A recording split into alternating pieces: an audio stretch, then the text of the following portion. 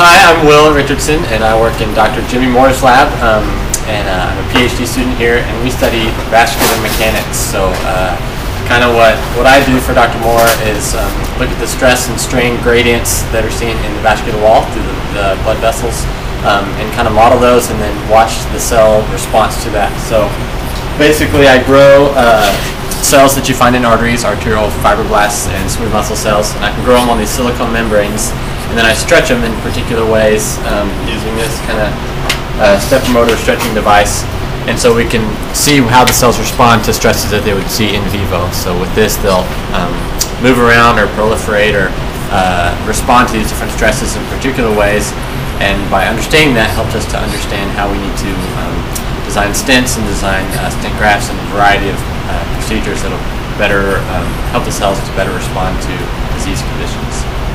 My name is Luke Timmons. I'm a PhD candidate in Dr. Jimmy Moore's lab as well. My project involves looking at the biomechanical impacts of vascular stenting. Seen right here is a stent on a balloon catheter. These are essentially metallic scaffolds that are implanted in your blood vessels to restore blood flow to downstream tissues.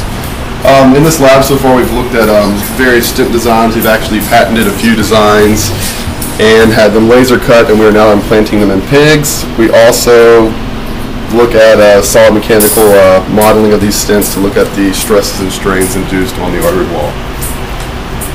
Howdy, I'm Clark. I work for Dr. Moore, PhD student, and I'm just about done. My work involves abdominal aortic aneurysms and treatment of them by endografts. These are example endografts.